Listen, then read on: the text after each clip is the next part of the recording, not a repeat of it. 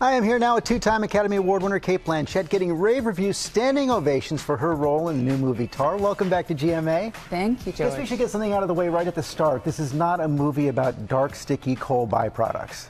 No, but that would be one that I would go and see. Right, yes. No, it is not. It is not. That it is not. No, it's about, I play Lydia Tar, the eponymous, the woman who's in the title, and she's a maestro. She's a consummate musician. She's a composer and a conductor, and so she's a position of great cultural power. And the moment we find her in the movie, she's having her greatest triumph, but all of these undealt with things of her past come back and haunt her, so it all starts to fall apart. It comes out later this week. I cannot wait to see it. And I was reading about your preparation for this movie. You studied German, you studied piano, and of course you learned how to conduct. What was the hardest? Gosh, I mean, look, it was a joy to do, actually. I mean, with every pregnancy, I mean, I said I would go back and pick up piano again because I learned as a girl, but it was probably the moment of stepping in front of the Dresden Philharmonie. And you conducted for real. Yeah, it was a life-changing moment. A friend of mine who was helping me with the conducting, you know, to beat, you know, you would beat with one hand and you shape the sound with another, and you know, which is a bit like doing this, you know, which I hadn't done before.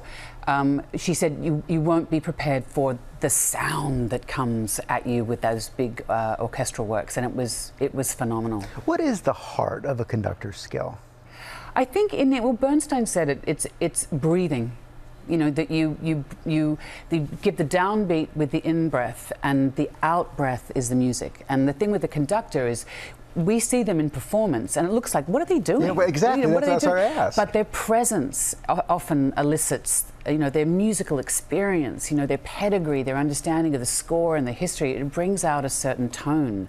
And if you listen, as I did, to many different recordings, because Mahler 5, Mahler's Fifth Symphony is at the center of the movie, you can hear the difference between the different conductors. They bring different sounds out. So, what do you think you brought to it?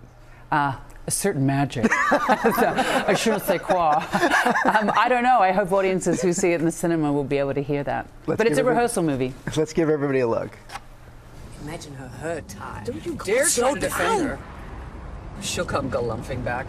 I mean, I've got a dumb phone like every robot. How hard can it be to text all day? Oh! Slow down! Or let me out! As we saw, you also did your own driving. You play a concert musician, a conductor, and you do not expect to go on a Formula One racetrack and drive the latest model electric Porsche and then shut down half of Berlin and do stunt driving, which is what we did with Nina Hoss, the wonderful Nina Hoss, who plays my character's partner. Was that part fun? That was really fun. I think that was a genuine scream on Nina's behalf. Yeah. You know, I also read that Todd Field, the director, said that he would not have done this movie if you weren't available to do it. How much pressure does that add? Well, luckily I didn't know that until I read the press notes, because I mightn't have come out of my hole. You know, look, that's an incredible compliment. We met 10 years ago. He was working on a piece with Joan Didion, and for one reason or another, because Todd is an incredibly rare and special director, and he doesn't leave the barn unless he has something to say. He doesn't work that often. And so it's been 16 years since his last movie, Little Children, and so I've long wanted to work with him. So that was what yeah.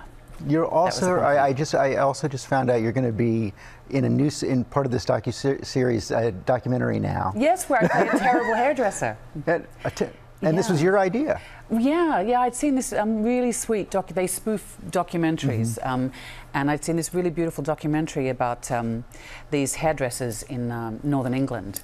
And I thought it was ripe for reinvention. So that was fun. Conducting to hairdressing. Yes, I know.